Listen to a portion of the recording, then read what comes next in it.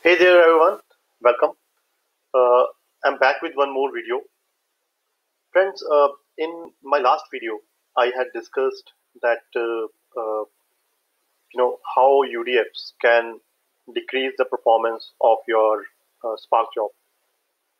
Actually, if you're creating UDFs in Python, then the performance will be even worse. So the performance will be very bad.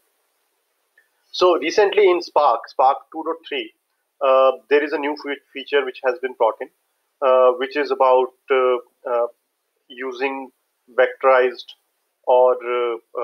using vectorized uh, UDFs. So when I say vectorized, I mean to say that uh, earlier in normal UDF, each row is processed one by one. In vectorized UDF, uh, Spark takes group of rows and convert it into Pandas series. So Pandas is using NumPy library.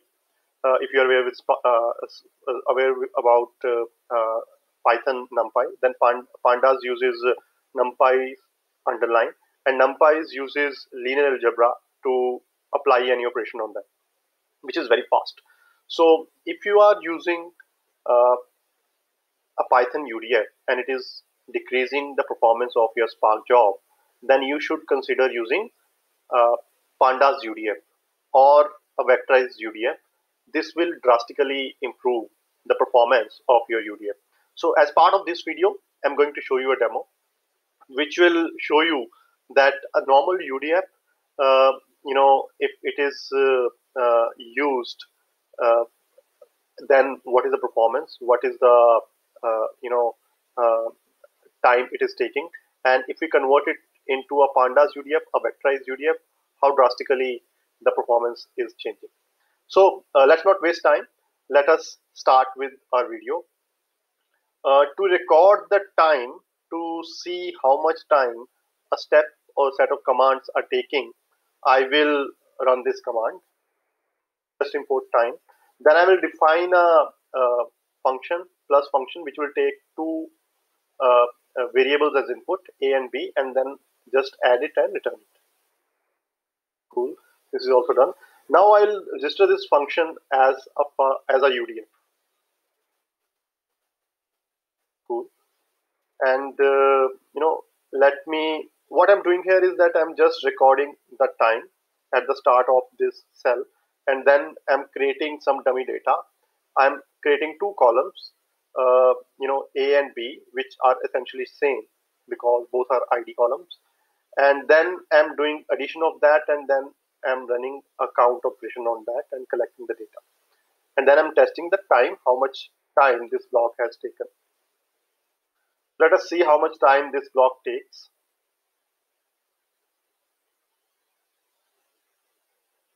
Cool, it may take a few seconds. It may take around 80 seconds if there are enough resources on a cluster. It may take around, around 120, 130 seconds if there are lesser amount of resources on our cluster.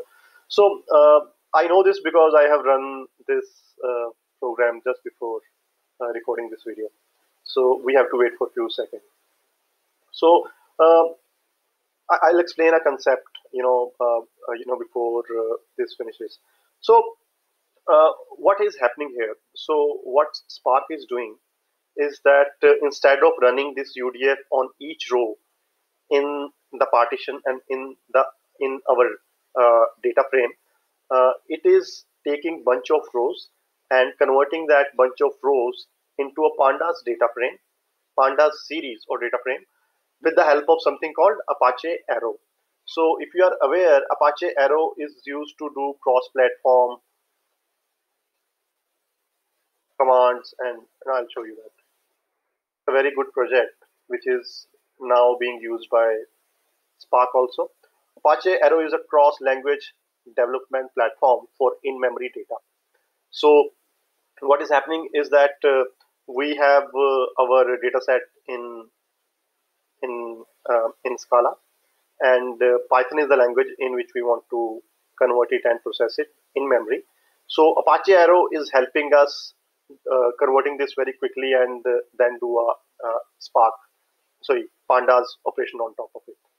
Okay guys, this our block of code has completed. It has taken 88 seconds. Cool. So now, let us see what is the execution plan. So you will see here that we have created a range, we have created our data, then we have selected both the columns, and then there's a batch eval Python. So batch eval Python means it is a UDF plus UDF which is being run here. There is no optimization done here as from Python. It is just a function which is called for each row in our data frame. Now let us try to optimize it. We are importing few of the modules, Pandas UDF, and then we have defined the function in a similar way what we had defined earlier, and then we are just annotating that function using Pandas UDF annotation. Let us run it. Cool, it has also completed. Now this is what I'm doing here is exactly same what I have done here. Okay, so let me run this part.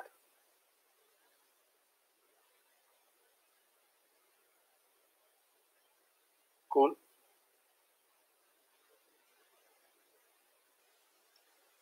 Okay, it may also take few seconds to run. Ideally, it should finish in around 20 seconds, I guess.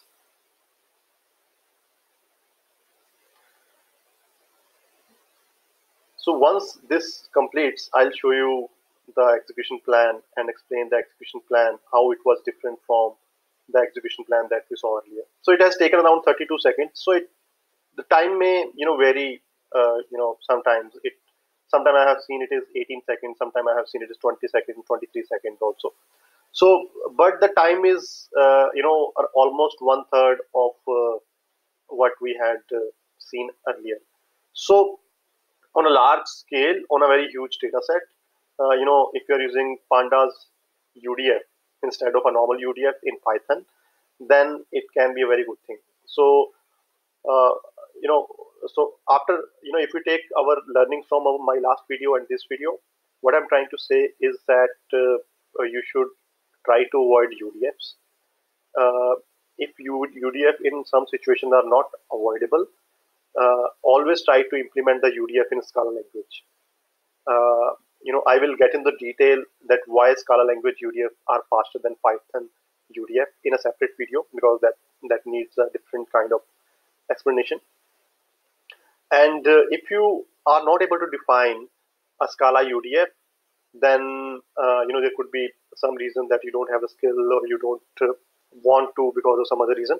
Then if you are using Python UDF, try to define a Scala, try to define a Pandas UDF, because the operation will be then vectorized and it will be far more efficient. Now let us see the execution plan. So earlier, whole of execution plan is same. Only difference is that instead of seeing batch eval Python, we are seeing a step here which named as arrow eval Python. So this step is implementation of Apache Arrow. So that's why you see arrow eval Python. It is also running the UDF, but this UDF is now vectorized because Apache Arrow has converted into Pandas series, the data, underlying data, and then Pandas is running a vectorized operation which is very fast. Guys, I hope that this video was very useful for you. You saw the benefit of using a vectorized UDF instead of a normal UDF. I hope you like the video. Please subscribe to my channel and share the video with your friends. Thank you.